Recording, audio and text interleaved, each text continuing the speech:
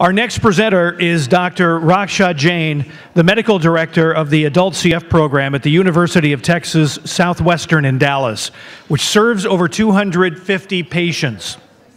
In addition to her clinical duties, Dr. Jain is also a researcher and has participated in numerous national clinical trials while conducting her own research on sex hormones and how they affect those with CF in terms of airway disease and immunity. And if that isn't enough, Dr. Jain is an assistant professor of pulmonary and critical care medicine at the university. Please help me welcome Dr. Jain for her presentation, Sex Hormones and Their Impact on Gender Disparities in CF Health.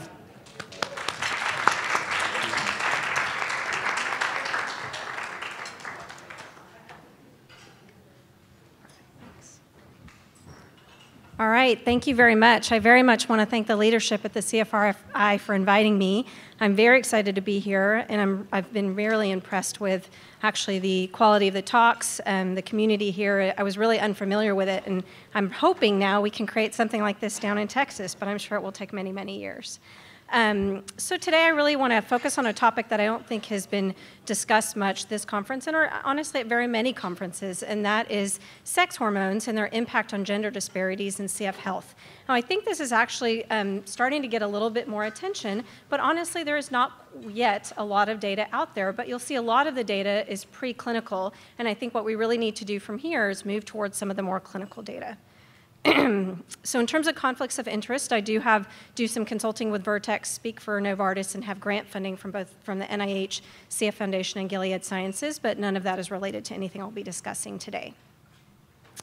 So to outline what I'm going to be going through, my goal is to focus a little bit about what's known on the epidemiology of sex-based differences in outcomes in CF, go through and focus a little bit on the pathogen profile and how they're different between men and women, move a little bit into what the hypothesis is behind these sex-based differences, and then spend the bulk of the time on sex hormones and what we know about how they may be impacting Pseudomonas aeruginosa in particular, their role in a pro-inflammatory response in CF, and finally how they may be related to immunity and neutrophil dysfunction, and then end briefly with a clinical trial our own center is doing to try to understand this a little bit better.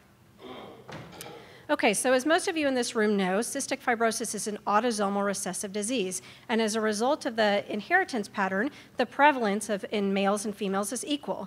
However, it has been noted, and it was first described back in the 1980s, that men and women are a little bit different in terms of their outcomes. And in fact, in England, it was first reported in the late 1980s that the odds ratio or risk of death in males was about 1.47 versus a much higher risk in females of 2.75. And this was similarly reported looking at Canadian CF registry. Here in the United States, it was in the late 1990s that Dr. Rosenfeld and her group looked at CF Foundation US patient registry for the first time and actually tracked the survival. And you see here, this is what's called a Kaplan-Meier curve, where it's showing survival, there we go, survival over here, survival probability over age. And it's a little bit difficult to see, but that bottom line right here is females, and this top line is males. And when you look at the median survival, and again, this was data in the 80s and 90s, so the median survival was much different then, but she found that in males, the median survival was about 28.4, and in females, 25.3, so a fairly large difference. She did a variety of factors, or a variety of analyses to try to control for other factors that might be impacting that, and found that despite controlling for these other factors, this disparity still exists.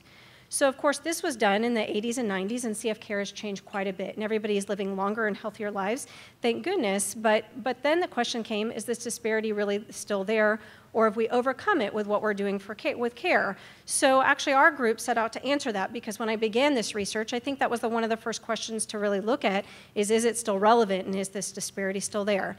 So we very similarly took much more recent CF data in the late 2000s now, and published this about a couple years ago, where we looked at US patient registry data, had over 30,000 patients included in this analysis, and did again a simple Kaplan-Meier curve where you see here the females and the males, and actually it still came out that the median life expectancy at the time we did this analysis was 36 in women and 38.7 in men.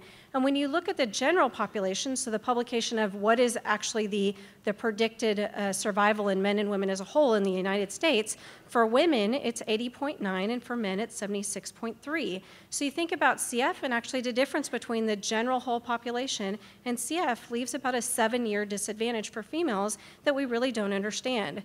We went through and we did a big multivariate analysis controlling for all sorts of different things that impact survival and outcomes in CF, including BMI or weight. We included genotypes, we included pancreatic insufficiency, we included diabetes, we included all sorts of bacteria, and found that despite for controlling for all of these different factors, there was still an increased what we call hazard ratio or risk of death in women that was actually about 2.2, which is quite large.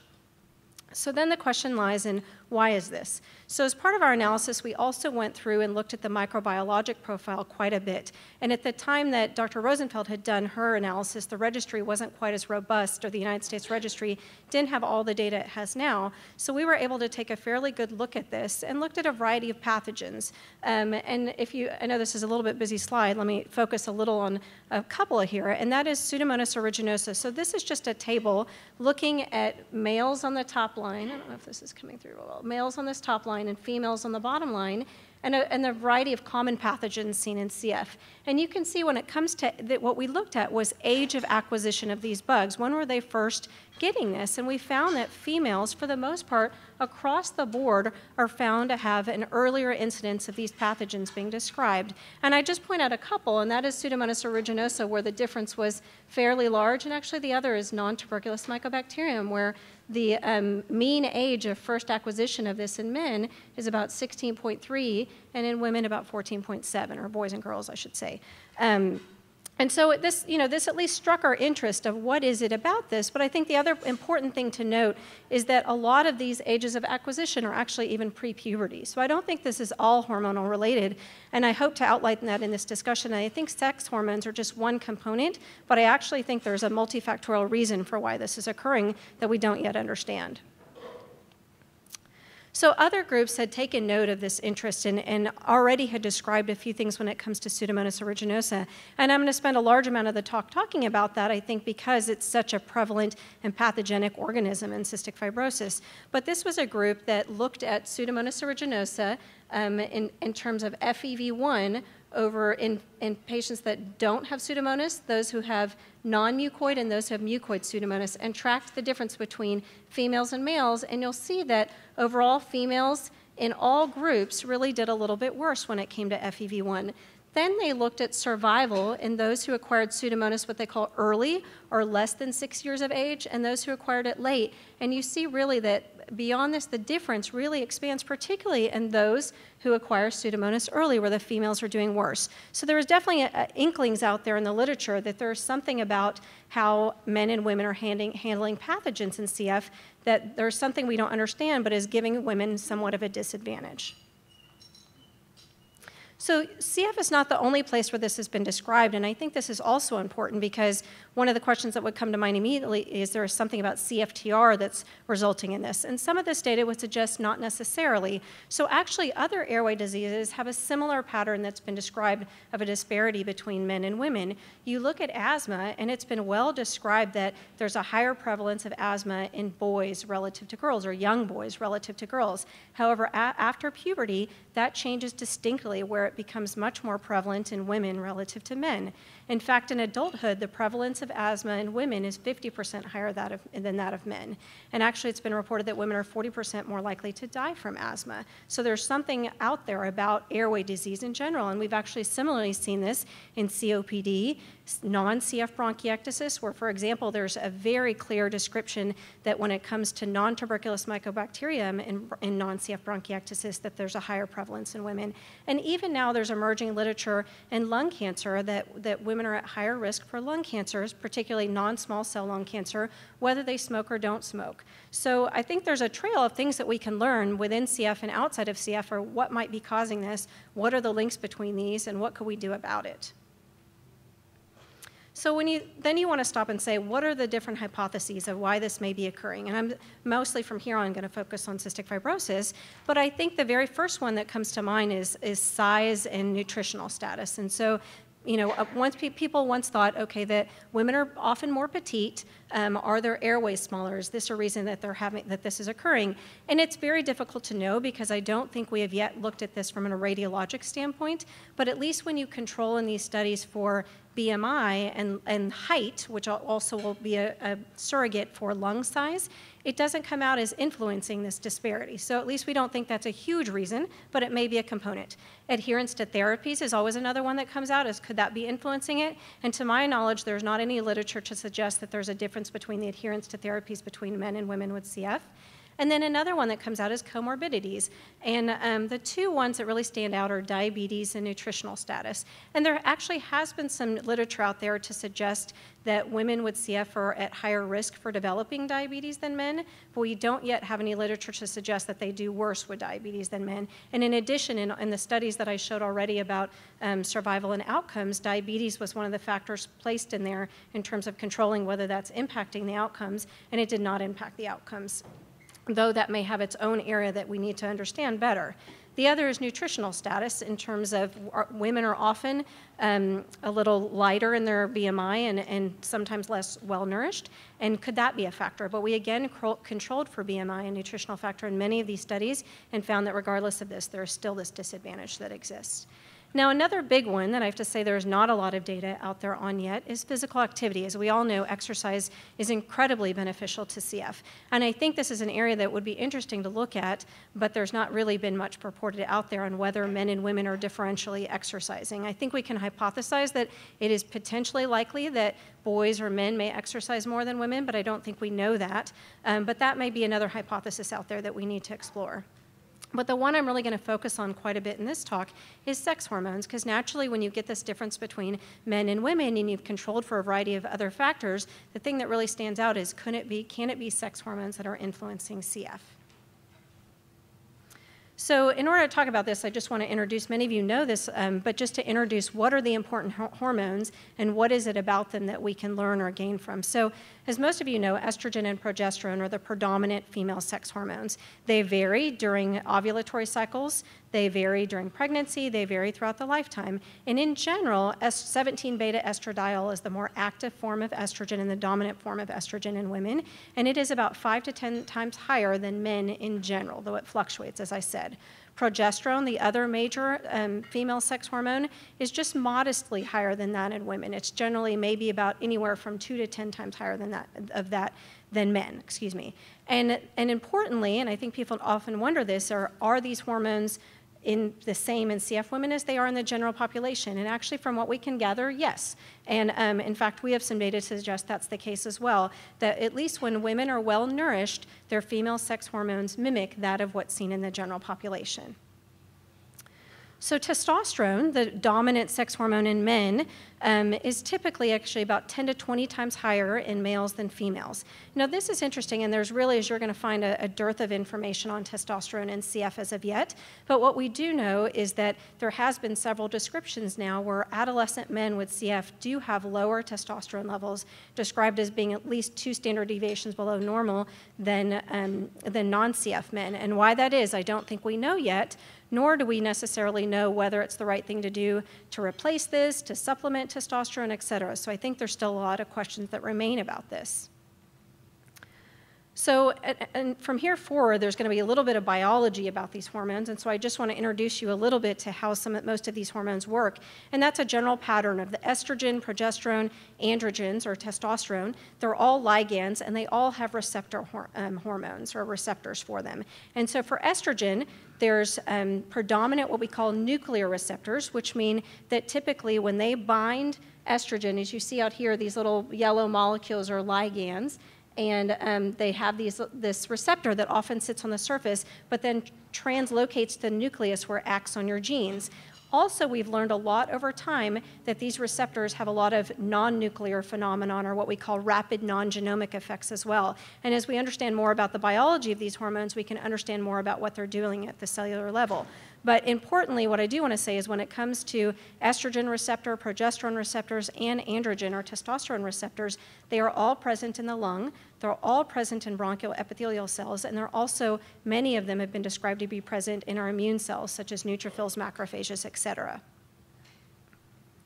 So there have been a couple of reports out there within CF to suggest, and I'm sure many of you who either care for patients with CF or have CF yourselves may have experienced things where I know I've had folks come to clinic and say, I feel better when I'm either on my period or not on my period, or I feel worse when I'm ovulating, and is this related to my CF? And I think this is really one of the things that sparked my interest in this is that's a very legitimate question, and do we know the answer? And I think the sad thing is we don't yet, but there are hints out there that we might start learning about it. So one of the first articles I think that was published about this was back in 2000, where a group attempted to look at CF women and figure out whether there was a difference in their lung function at various points in their ovulatory cycles. So here you see this is FEV1 on the y-axis and their luteal phase, which is actually a point of both moderately elevated estrogen and progesterone levels. It occurs about 2 weeks after ovulation versus menses, when both estrogen and progesterone levels are really at their lowest during a normal ovulatory cycle. So you see here that this group interestingly found that at menses, they found the FEV1 to be statistically lower than at the luteal phase. Now I'll tell you, when you really read some of these, that was their take-home point in their abstract, but when you read through the actual paper, surprisingly, they only had 12 women in this study, and in addition, actually, the women were on a mix of birth control on and off.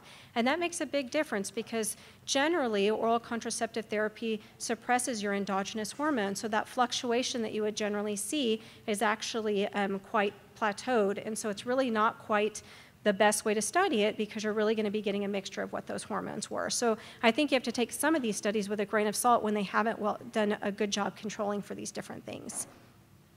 So the next really big study that came out, and this was a very nice paper that was published in the New England Journal of Medicine in 2012, was on estrogen and its impact on CF exacerbations. So this was a group out of Ireland that actually prospectively looked at women in their center and found that when they tracked estrogen levels and pulmonary exacerbations, so you see here on the y-axis in this first graph is number of pulmonary exacerbations.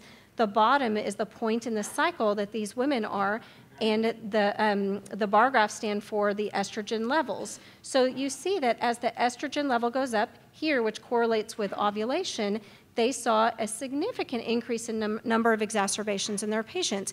Now, the tricky thing is you have to think of how did they track that? Was that when the patient first reported their exacerbations?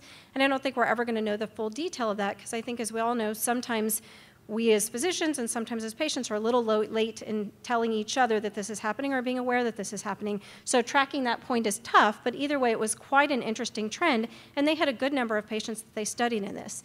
The other thing they did that was also very interesting is they looked at patients when they were stable and assessed their hormone levels, and patients when they were sick or exacerbating and assessed their hormone levels, specifically estrogen. And in black here is women with CF. This little clear dot is women with CF who are on oral contraceptive therapies, and this, I guess, gray colored is men with CF. So you see here when people are stable, the estrogen levels, of course, a little higher in these women not on CF, but overall not hugely different. But you see in the point where they're exacerbating, they really found a pretty interesting elevation in estrogen levels at that time, which supported this graph quite a bit. So very interesting, and really the first time this had been reported and seen. So our group actually took this similar question, but with a different angle, and that is we used CF Foundation Patient Registry again to actually look at the impact of puberty on CF exacerbations. Now this is really tricky because while the US CF Foundation Patient Registry is wonderful, there are a few points that it lacks in terms of being able to study this topic. And that is, one, there's not a lot of data about menarche, when that's happening, puberty when that's happening, or oral contraceptive therapy. A lot of these things that I think it would be helpful to have to learn more about this. So what we had to do was we used peak height velocity as a surrogate for puberty, and that's been well described in some of the endocrine literature. So height is in the registry very clear, and what we did is we had to calculate for every individual patient what their peak point of height velocity was as their marker of puberty. And we found that when you look at time 0 here in the middle as their point of puberty, I'm doing terrible with this. There we go. Okay, so when you look at time zeros, their point of puberty, and number of exacerbations 10 years pre-puberty versus 10 years post-puberty, you see that males and females at 10 years pre-puberty were pretty similar in their number of exacerbations. They both increased post-puberty, as you would expect, but you see about 5 years post-puberty that the women start to separate themselves as having a higher number of exacerbations relative to men. And why this is, I can't say that we could understand from this study yet, but I think it's important to note that it was there. And again, we controlled for a variety of important things that may influence this, from BMI to diabetes, et cetera, and still found that this existed. The other thing that you may be wondering, which I think was interesting in itself, was finding out what the age of puberty was, because many people have suggested that CF may result in delayed puberty in patients. And I think many years ago that was likely the case, but actually this allowed us a very nice, robust way of looking at this, because again, this was a study of about 30,000 patients, and when we used this peak height velocity as a surrogate for puberty and compared that with US national data in the global population of when puberty is using this same marker, that the general population has an age of puberty that's about 13.4 in males and 11.8 in females. With our study, we found that that was really not that different from what we found, fortunately. So about 13.1 years of age in males and 11.1 in females. However, when we did actually factor in those and separate out, and I didn't show this data, but when we separate those out with very low BMIs, which would be called malnourished, versus those who had appropriate BMIs, this did change. So actually the low BMIs did influence the point of puberty, where we found that it was delayed when someone was malnourished. Okay, so with that gives you a host of epidemiologic data that really is suggesting that there is a clear difference of some sort between men and women with CF, and that there's something that may be influencing why women may not be doing as well as men. And so what can these be? And when you really look at the pathophysiology of CF, I think as we all know, we've got our abnormal CFTR that causes a reduction in air surface liquid and impaired mucociliary clearance. This results in this vicious cycle of infection, obstruction, and inflammation. So what I'm now going to move a little bit into is what does the preclinical data show us that modulation of estrogen receptor and progesterone receptor and/or anything about androgen receptors, what aspects of this do they target? And I think as you're going to find, there's several suggestions out there that they may be targeting several components of this pathophysiology. All right, so this was actually still that New England Journal paper that I cited a few minutes ago, looked directly at the influence of estrogen on Pseudomonas. So what they found was interesting, and unfortunately it has not been able to be reproduced as far as I know, but it was interesting nonetheless, where they showed that there was not a difference necessarily in the growth of Pseudomonas with estrogen around, but what they showed is that estrogen was influencing Pseudomonas changing from a non-mucoid to a mucoid state. So mucoidy is when Pseudomonas secretes an alginate-like material, almost a coating around itself that protects itself from many of our immune capacities. And so it's thought that mucoid Pseudomonas is more virulent than non-mucoid. So this group, again out of Ireland, showed that alginate here, which is on the left-hand side, as you can see marked here, in folks who, they used a non-clinical PaO1 strain and clinical strain taken from CF subjects and found that estradiol, as you can see in this bar here, there was a significant increase of mucoidy in this Pseudomonas when treated in vitro with estrogen. They similarly showed some histologic slides of this where you can see here that in control, these are all a non-mucoid form of Pseudomonas. This kind of thick colony you can see here is the alginate around the Pseudomonas that they saw it convert as it was exposed to estrogen. Now this was after it being exposed to these hormones daily for about 4 weeks, and then they saw that there was really no impact on testosterone. They similarly looked at this in their patients, which was pretty interesting, and saw, and this is a pretty busy slide here, but if you look, they tracked here the non-mucoid in blue, the mucoid in this black, and everybody as a whole, or all their Pseudomonas, in red. And so you see that this was the general pattern. When they took the mucoid Pseudomonas, it peaked here at the point at which estrogen was high. Again, I'm sorry, this red graph is estrogen. So when estrogen was high, the mucoid Pseudomonas was also at its highest, the non-mucoid at its lowest. And this was taking samples real time from their patients at these different points in time. So that was really the first suggestion we've had that hormones may directly influence bacteria. And I'll tell you, one of the criticisms of this is that that strain of Pseudomonas that they used, PA01, which is one that a lot of CF studies do use, actually in its genome does not have any estrogen receptors. And as far as we know, doesn't have any hormone receptors. So that was quite surprising. Whether or not there's an off-target effect to the estrogen might be possible, but we at least don't think that is necessarily driven by something it's directly doing to the estrogen receptor.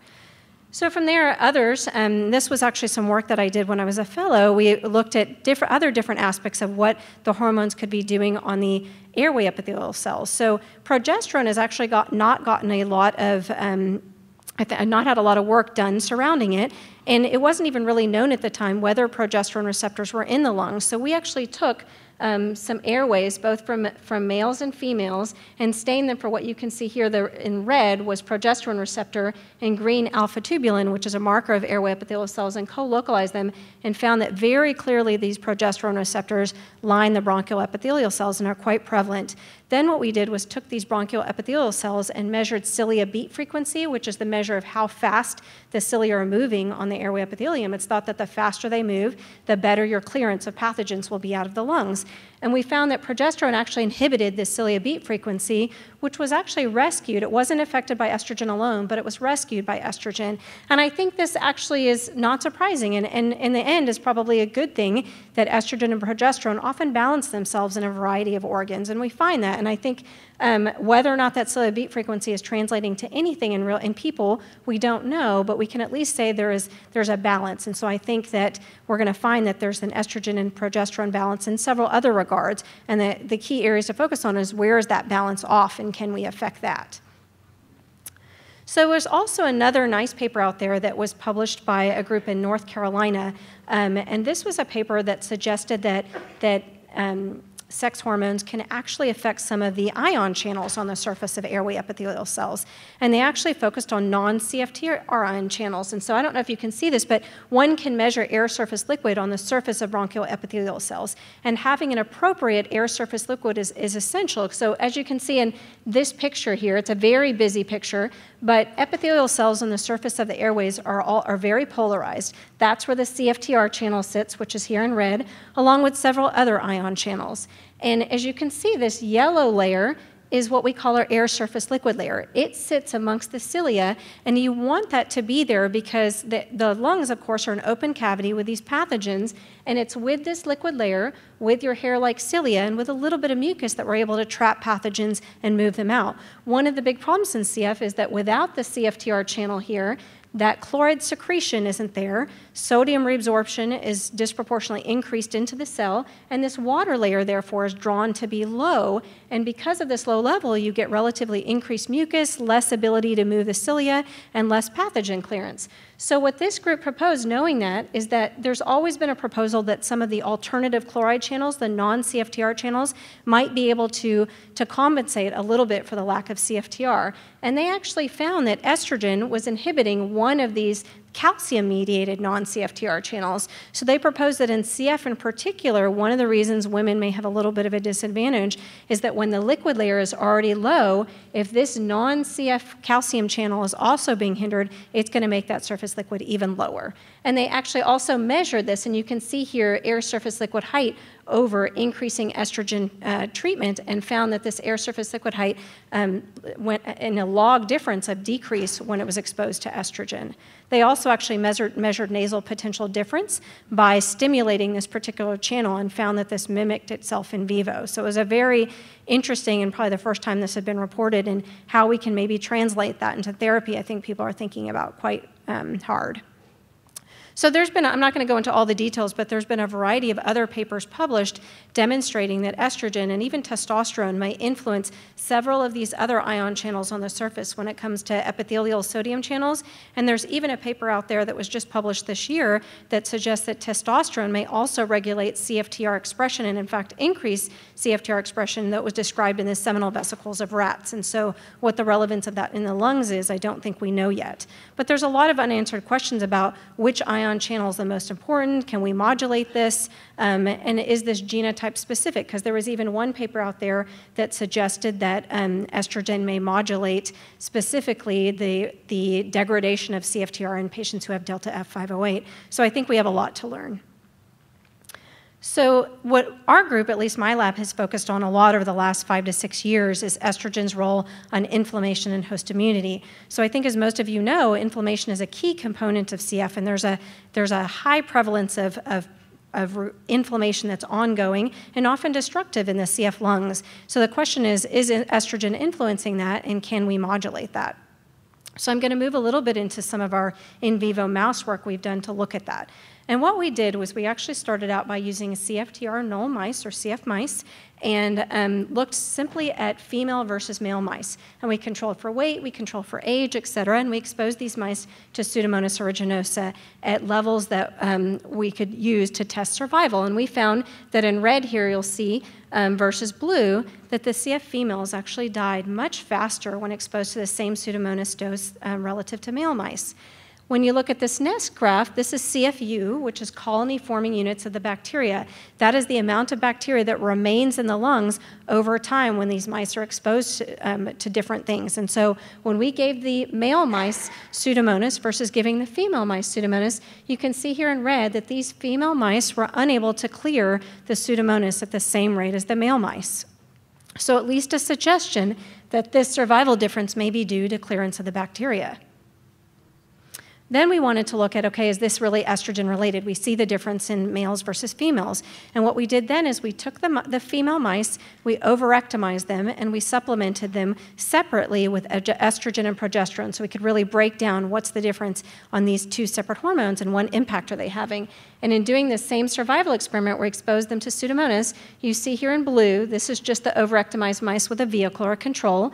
These are the mice that were supplemented with progesterone, and these are the mice supplemented with estrogen. And we found that really it was the estrogen-supplemented mice that did worse. And this, again, mimicked their ability to clear the bacteria, where you see that these estrogen-supplemented mice could not clear the bacteria as well as their control mice or progesterone-supplemented mice. So it's very hard to do these kinds of studies in patients because you can never really segregate out estrogen and progesterone, but that can be done easily in mice, and it was a very good indicator that estrogen is impacting this.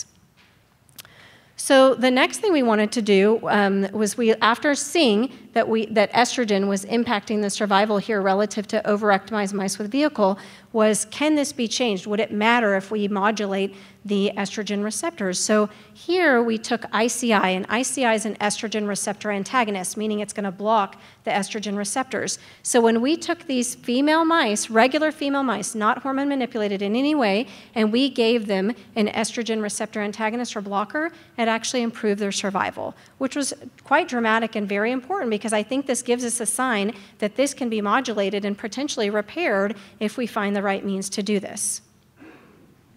We also took a good look at their histology. So when we took these overectomized mice that had been treated with a vehicle, versus those treated with estrogen, we actually found that the estrogen-treated mice had a higher amount of inflammation. You can see it with the density of the cells, et cetera, that there's just increased inflammation. When we broke down actual cytokines, which is what you see here, where you can actually measure different markers of inflammation in the lungs of these mice, that when you see in the vehicle-treated mice that were overectomized females versus those supplemented with estrogen, and I would say the vast majority of cytokines that we looked at, we saw there was evidence of pro-inflammation in the estrogen-supplemented mice. So all pointing to the fact that at least estrogen in the setting of the lungs when treated with Pseudomonas had a pro-inflammatory response. The other interesting thing that came out is we looked at a couple of specific enzymes. One was MPO, which is often thought to be a marker of neutrophils, myeloperoxidase, and one is neutrophil elastase, another major player that is secreted from neutrophils. And we found that both of these were also dramatically increased in the setting of estrogen. So that gave us our first hint that should we be looking at neutrophils in some form? And the first thing we did was actually just look at whether the quantity of neutrophils was different, and we actually did not find that there was a quantitative difference in neutrophils in the mice that were treated with estrogen versus those that weren't. But when you really think about the role of neutrophils in CF, we know that the CF lung has many, many neutrophils. It's constantly fluxing in because of the bacteria that live there, and those neutrophils are trying to engulf bacteria and kill them. And actually, neutrophils are a big contributor to the viscosity of CF mucus, in that when they come in and they try to engulf the bacteria, neutrophils are actually very short-lived cells, and they lyse and secrete all their intracellular contents, a bunch of DNA, et cetera, and all of this contributes to a lot of the scarring in the lung, in particular neutrophil elastase. So our thought was, is there something about these neutrophils, seeing that the neutrophil elastase and this myeloperoxidase were higher in estrogen treatment, yet the quantity of neutrophils was no different? Is it that the neutrophils are secreting more? Are they upregulated? What's going on? So we further looked at neutrophils, and this was just a demonstration that the migration into the lungs was no different, meaning the quantity was no different. So we set out then to look at function. So when we took neutrophils from mice and looked at actually the ability of these neutrophils to kill Pseudomonas, we found that when you look here at the side at colony-forming units, again, which is really a quantification of the amount of Pseudomonas, when you put them in wells, the Pseudomonas and neutrophils together, the neutrophils are naturally going to want to engulf the Pseudomonas and kill it. And you can measure that by the amount of Pseudomonas that's remaining. So you can see with increasing doses of estrogen that we treated these neutrophils with ex vivo, or outside of the mouse, we found that the amount of remaining Pseudomonas was higher, so that it was not killing the Pseudomonas as well. So that was all well and good. All of this has been done with mice neutrophils. So the next question was, is this something that's going to be relative to our patients? So we actually took neutrophils from our CF female patients, and actually we used blood neutrophils. This is basically just a donation of blood that our patients made, and we treated the blood with pooled serum, so there was not going to be influence of their endogenous estrogen at the time, and treated them with escalating doses of estrogen, and actually that same estrogen receptor blocker. And you see here that with increasing doses of estrogen, we again saw the remaining Pseudomonas to be higher, so the neutrophils were not killing the Pseudomonas as well, and when we treated them with a specific estrogen receptor blocker, that improved to some extent. Not fully, but it improved. So that is a good indication that this is a specific finding, that what estrogen is doing is actually through its estrogen receptor. So then we wanted to look at a little bit, and we're still doing a lot of these studies to understand what's the mechanism behind this. Neutrophils have a lot of different things they do, many of which are good and some which result in some harm. But what we found is this is a very busy but kind of interesting slide of there's a way that you can measure the way that a neutrophil is responding to infection, its oxidative burst, its ability to activate itself and produce the enzymes it needs to kill. And this is a measure of that. And you can see here that in black is just our neutrophils in a vehicle setting, a control setting. The red is when they're treated with estrogen, and this blue is when they received estrogen plus an estrogen receptor antagonist. So you can see with this red curve that the response of these neutrophils was not only higher, but it was also earlier. So there was an earlier or more exuberant activation of these neutrophils that was actually diminished by the blocker, in fact, diminished over baseline, which is great because, again, that says maybe we can do something about it. We also, again, looked in our neutrophil elastase from these human neutrophils and found that when they were exposed to estrogen, that neutrophil elastase was higher, all pointing to them having a different form of activity under estrogen exposure. We looked at another important role of neutrophils, and that is phagocytosis, the ability of a neutrophil to engulf a bacteria and kill it, and found that that ability was decreased with increasing levels of estrogen. And finally, in this graph here, we looked at what's called cytotoxicity, which is the length of time the neutrophils are alive. As I mentioned, they're very short half-life cells, and things kill them very easily. And when you look at a control setting versus estrogen setting versus estrogen with an antagonist setting, that you see that when estrogen is around, these cells die at a much faster rate. So putting all this together, we've sort of developed the hypothesis, at least, that in the setting of estrogen, the neutrophils are overactivated. They lose some of their killing capacity that may be driven by their inability to phagocytose a bacteria, and these cells then die earlier. All of this translating potentially to a diminished host response, though we have to do a lot of work before we can say that for sure, but at least there's some preclinical evidence suggesting this. So just to summarize what we've found at the lab level so far, we have found that these female CF mice have an increased risk or more susceptibility to Pseudomonas aeruginosa infections relative to male mice, that this is definitely mediated by estrogen and estrogen receptors, that there is a pro-inflammatory response in the presence of estrogen, and that somehow this estrogen is enhancing neutrophil activation and degranulation, or the ability of it to kill and lyse things, in a way that it's not able to phagocytose bacteria and ultimately results in earlier death in the neutrophils and a diminished ability for these neutrophils to kill bacteria. So coming back to this slide, what I've hopefully shown you a little bit is that there is evidence out there that the estrogen receptor in particular, and maybe androgen receptors, are impacting CFTR function. There's also some preclinical evidence to suggest that estrogen receptors are modulating air surface liquid. There's evidence to suggest that they're impacting infection, especially when it comes to the change from a mucoid, non-mucoid to mucoid Pseudomonas. And then there's evidence from our own group suggesting that it impacts inflammation. So the key is, with all of that, what can we do about it, and what do we know from a clinical standpoint? So with just the last few minutes, I'm going to spend a little bit of time on that. And I think I do want to highlight that there's a lot of unanswered questions despite all this preclinical data that's developing, and that is, can hormone modulation serve as a therapeutic target? And I think the first thing that comes to mind is people say, well, we're not going to be messing with people's hormones. And I actually don't think we should, and I think that is a real problem when it comes to hormone-based therapy, is that we cannot assume that just because estrogen or progesterone or testosterone may be bad in one organ, that we can modulate it systemically, because they have lots of different roles in different organs. And if we try to attack the estrogen in one organ on a systemic basis, we may cause harm in another organ. So we have to find a way to target the organ that we can try to benefit from. But this comes a lot back into the lecture we heard last night of how do you deliver these things, where's the right place to deliver it, and how do you get it there? Other important questions that I don't think we know yet are, what's the role of oral contraceptive therapies? That is a systemic therapy that many patients are on for very good reasons. And is that good, bad? What do we know about that? Testosterone, I have not spent a lot of time talking about, and I don't think we should neglect it, because the alternative hypothesis to all of this is maybe testosterone's good, but I don't think we have yet the data that people have looked at to study to understand that enough. And then finally, what are the implications on pregnancy, menopause, which I think will be great when, to study that, and we have really neglected that altogether. So there's a lot of questions out there. And I think our group, for the last 2 years, we have had a prospective clinical trial going to try to understand this better. It's been very slow, and maybe you'll understand on why, to enroll patients and to do this. And what we're doing is, it's a pilot study looking at some of our own CF female patients in our clinic who are between the ages of 18 and 45.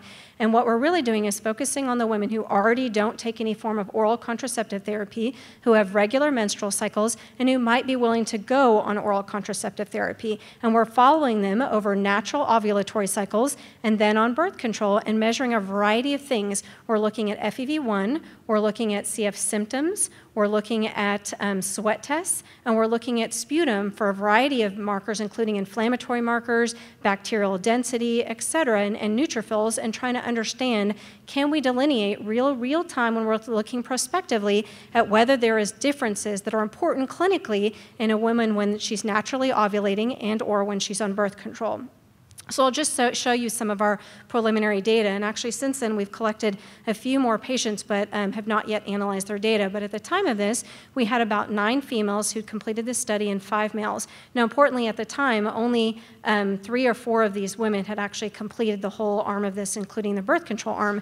And our goal was, and when I have the males on there, the males are really meant to be for controls, to look at when we follow them, is what we're expecting balanced in the men, and are they matching what we would expect the non-hormonal points in women, or the menses points, to match in these men? So we're taking FEV1 and age-matched men for the most part to try to find the best controls for these women. And as a result, you can see when you just look at the demographics, there is not a difference in age and FEV1 as you would expect. The women were a little bit lighter in their BMI, but not clinically significant. And our goal is to really have the groups not be different. And we looked just a little bit. The first thing we needed to ensure was that the points we were catching these women were the correct ones. And so generally, during menses, as I mentioned earlier, your estrogen should be at its lowest. It should elevate during the ovulatory cycle and stay somewhat elevated during the luteal phase. and then it goes down or suppressed endogenously with oral contraceptive therapy. And in this study, we're using low estrogen, a combination estrogen, progesterone, oral contraceptive therapy, and compare that with men. And actually, very nicely, when you look at the estrogen levels, it did what we expected in these women. It did what we expected with use of oral contraceptive therapy, and the men had what we would expect too, which is a similar level to what we would see when a woman is on an oral contraceptive therapy. We also looked at LH, which is a luteal hormone, and it peaks when someone is ovulating, and saw the nice peak we would expect at ovulation. We looked at progesterone levels, which are at their highest during that luteal phase, and again saw that very nicely in the women in contrast to the men over here, and looked at testosterone levels in these women and found that they're flatline as you would expect in these women and elevated in the men. So that was probably the most important part to see, is that are we capturing these patients at the right point in time? Are their hormone levels what we expected? And they were, which is good, because that at least gives credence to the fact that this study will hopefully be designed the right way to learn important things from it. So just preliminarily, what we've looked at, we've looked a little bit at their FEV1, and you see here that during ovulation, there's a little bit of a trend towards a decrease in FEV1, and I should say, importantly, these patients were all followed when they were well. We did not capture them when they were sick or exacerbating or on antibiotics, and if they got sick in the middle of the study, we just stopped the study and re-enrolled them at a time that they were healthier, as long as they were willing. And so all these patients were stable during the study, and we saw a trend towards a little bit of a lower FEV1 here during ovulation, where your estrogen peaks, and interestingly saw a little bit of a trend towards an increase in FEV1 when they're on oral contraceptive therapy or birth control. But I do have to say these were not statistically significant. The study is not done yet, so I really can't make any assumptions from this yet. We just noticed a little bit of a trend so far when we took a look at the data. Secondly, when we use the CFQR scale that's been designed by Dr. Quittner, we took a look at this and administered this to patients at these different points in time in their ovulatory cycles. Here at menses during ovulation and during the luteal phase again, and interestingly again found that during ovulation, their CFQ score was a little bit lower. That actually, when you took out just the women who've done all the cycles of the oral contraceptive therapy, that actually highlighted quite a bit and improved while they were on birth control. And so in general, the higher the score, the better, which is again interesting that it's pointing to a little bit of a trend towards people feeling better when they're on oral contraceptive therapy. But this is a very small number of patients yet for us to make any major conclusions. We hope by the end of the study, we'll at least have a legitimate hypothesis. We also took a quick look at the women at their ovulation point, where their estrogen would be the highest, versus the men that were in the study. And this was quite interesting in that we did find that the males had a much higher CFQR score relative to the females. So it'll be interesting once the study is done and analyzed to see what does this really end up showing. A few other things that we've taken a quick look at are the number of neutrophils in the sputum of these patients. And when we again just look at the women, when they're at their highest point of estrogen versus the men, both in terms of absolute and percent of neutrophils, we at least see a trend towards there being an increased number of neutrophils in the women, but not yet statistically significant as the study is not done. And we look at markers of inflammation such as TNF-alpha and IL-1 beta, both pro-inflammatory markers, and again saw this trend of being higher in the women at the points of high estrogen relative to the men.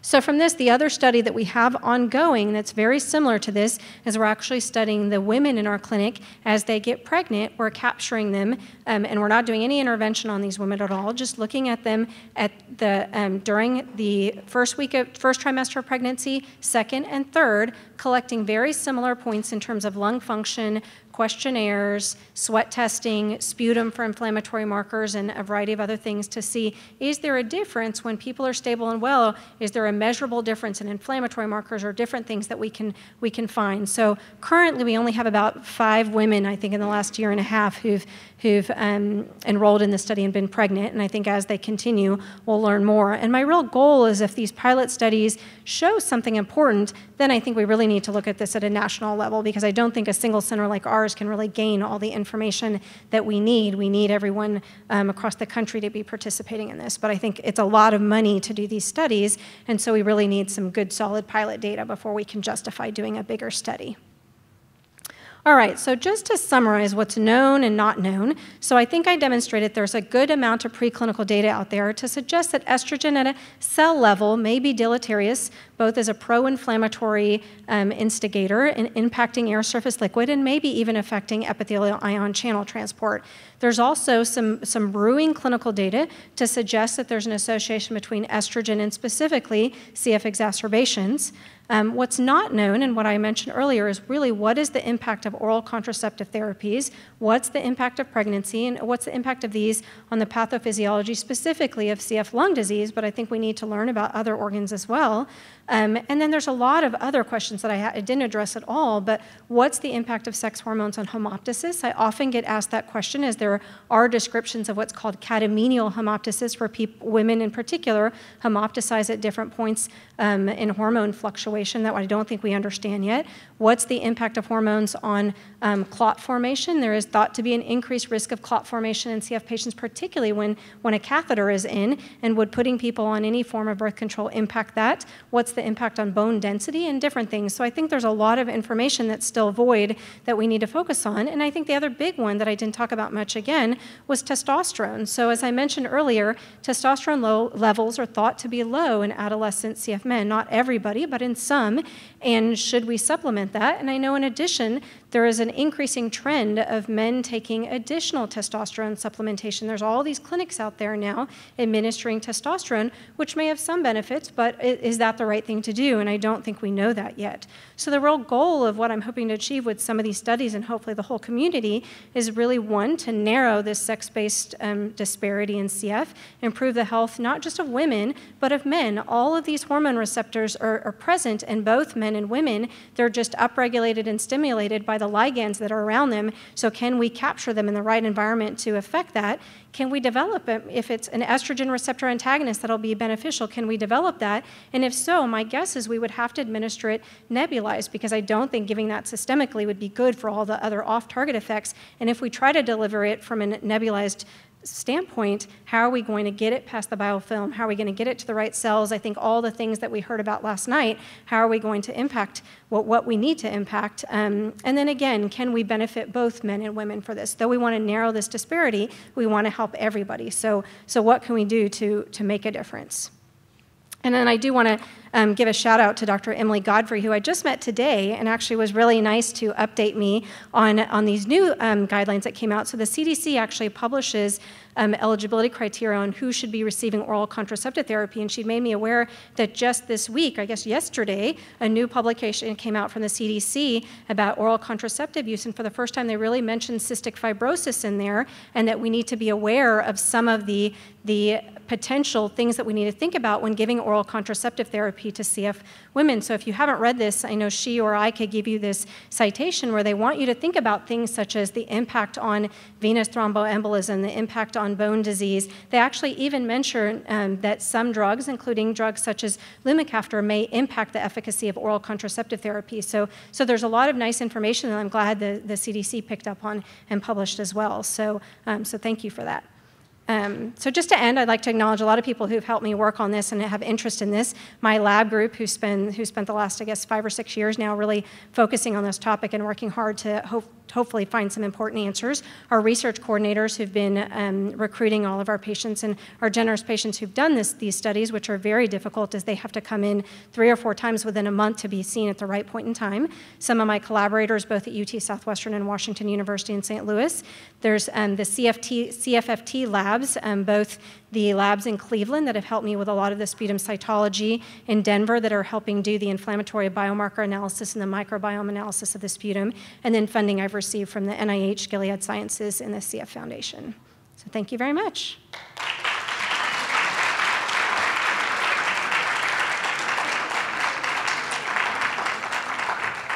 hope I didn't go over time. No, you're fine. Okay, thank you, Dr. Jain. We do have time for a few questions, and I think we could all sing along to this now. I have to remind you to limit your question to 1 per person, and when asking a question, speak into the microphone, and a volunteer will adjust and clean the mic for you. So, questions?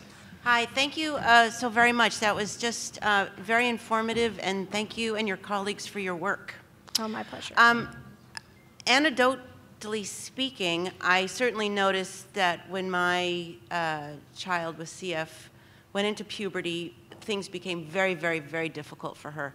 And and certainly as she goes through her menses cycle every month as an adult, her health literally waxes and wanes with that cycle. So anecdotally speaking, everything that you've said is something that I've always thought, well, this is the reality of a young woman with cystic fibrosis. So as you were speaking about the birth control possibilities, but the first thing that came to my mind, of course, was the whole bone density issue and the osteoporosis. So my question is, how does the birth control pill give a person with a woman with cystic fibrosis advantage in that it's a constant, it's a regulation of the estrogen at certain times, and therefore you can predict how you're going to feel and how you can treat yourself? I mean, putting aside the contraindications of birth control pills and any other kinds of medications, putting aside all that and putting aside bone density issues and osteoporosis, but actually if a woman with CF is on birth control, does that then provide them with a more even disbursement of estrogen through a course of time, as opposed to the peaks and flows that would come without it? Yes, so that's a great question. So thank you. So first off, one, I can't say that I know yet and can say whether birth control or oral contraceptive therapy is good or bad for CF. I think we have a lot to learn about that question still. But in terms of your question on what it's doing, so some of it depends on which birth control form you're using. There's all sorts of different variations out there right now. We specifically chose a form that was a combination of estrogen, progesterone in our study, et cetera. But in general, if you just want to generalize most birth control, the idea is that with the amount of hormone that you're receiving in these birth controls, they're going to suppress endogenous hormone fluctuations. So you will, for the most part, receive steady state hormone that will suppress your endogenous hormones such that a woman would stay low level throughout most of the ovulatory cycle. And so that's the idea, is that in theory, if a woman took certain types of oral contraceptive therapy, her hormones would not fluctuate and actually would drop to levels that may be as low as that of men on a general basis. And people don't think that, because when you're receiving a hormone therapy, they think, oh, well, then I'm getting estrogen, and that's true, but part of its goal is just to suppress your endogenous levels. That's very different than hormone replacement therapy that's received postmenopausally. This is all when you're talking about oral contraceptive therapy premenopausally.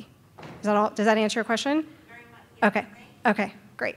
Great talk. Thanks. So would it make sense for women to increase their treatments when they're having their period? So I think the point at which they increase their therapies, we don't know yet. But that's a great thought. If we were to find out that at the time of menses is where people do worse, we got to do something right there. I don't think, one, we know where that time is yet. But yes, I think we've got to do something. And the other thought I thought, if we were to develop some sort of treatment, it may not have to be that this is one of those every single day treatments. Maybe you're right that at that little point where people are worse is where we need to do something different. But yes, and I think the thing is, I don't know that actually when one's having their period is actually when your hormones are at their lowest. Yet, I do have to say that anecdotally, just like you mentioned, many patients say they feel worse then. Then I have other patients that say they feel worse during ovulation. Then there's those that say they feel worse before their period. And so that's the whole point of what we're trying to gain, is where is that bad point? I think once we know that, then we can focus on what can we do about it. I think increasing treatments is certainly one possibility. And I think the other is, hopefully, is there some sort of modulation to the hormone we could do then that's not going to affect the rest of the body that would improve them. Right. But I think that's a great point. I guess before you get to that point, would it be advisable for people to sort of be aware that that might be a good idea? Yes, I think the hard thing is I can't say I know where that point is yet. Right. So and then if you tell someone to increase their treatments and you don't know where to tell them and they have to do it all the time, it's not likely going to be something they can achieve. That's just really hard to say that. Right. And I don't want to go on telling, one, I don't want to discourage women. I think women can do awesome, and it's not every woman that's necessarily going to have this this potential disadvantage. And so to tell them that as a woman, you need to do more therapies or you need to do more therapies at this point in time, I just don't think I have the information to say that yet. So I don't want to yet make people change what they're doing until I have really good data to support that. And I think during pregnancy, we know it's a very hard time for women in general, and that's a time that we certainly ask people to increase their therapies, but whether or not that's hormonally related or physiology of the abdomen changing during pregnancy, I don't think we know that either, but I think it's also a time where you can motivate someone differently when they're pregnant to change their therapies, and they can understand that's a finite window that we're asking people to change their therapies as opposed to a lifetime change. So at least that's my perspective now. I've been very hesitant, and I have lots of women ask, because especially my patients who know that we're interested in this, ask me about birth control, ask me about the impact on their cycles, et cetera, and I've been pretty hesitant to say anything yet because I don't think we yet have the data to know exactly what to say, but we've got to get it, and I think we're pretty close. Thanks. Oh, and I'm sorry, I failed to mention too, I apologize that, no, please do come. I apologize that tomorrow I'm not going to be able to stay for the expert panel. It's my child's birthday, and I promised to get back to Dallas to take him to a baseball game. But I'll be here all day if you guys have any questions or want to discuss anything. I would love to meet you all. Okay.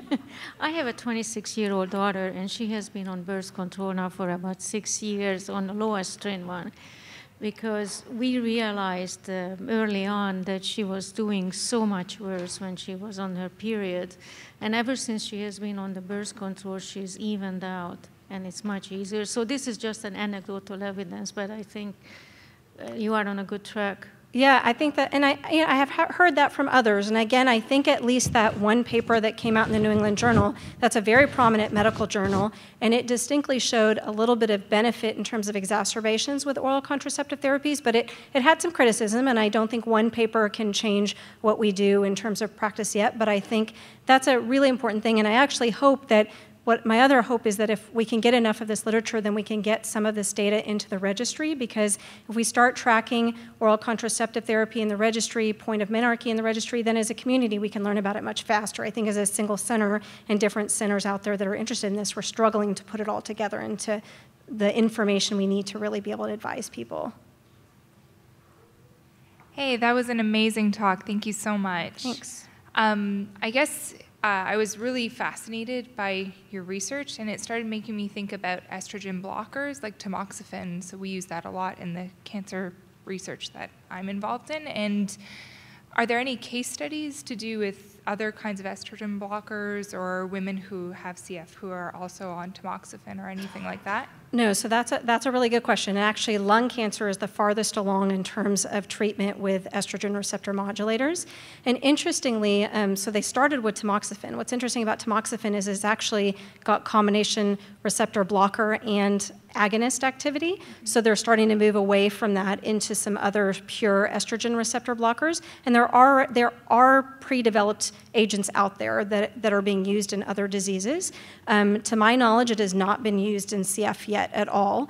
My guess, if I were to just look at the literature and what's happening, is the first disease that may start to try it for an airway disease is likely asthma, because they're the furthest along in having really followed this well, and they're a big population that can be studied at a larger level. But I think what's tricky is they're delivering that systemically in lung cancer, and I'm really hesitant to say that that's the way we should go with general other illnesses, especially lifetime illnesses, because I think there's a lot of data to suggest that these hormones do good things in some organs, bad things in some organs, and for us to just start manipulating that lifelong is going to be tricky. So I really think that we should try to focus on a nebulized inhaled version of some of these modulators, but that's not developed yet. So we're hoping if we get enough data that that's something we could move towards someone helping us develop or someone developing. Great. Thank you. Thanks. Thank you. Thank you, Dr. Jain.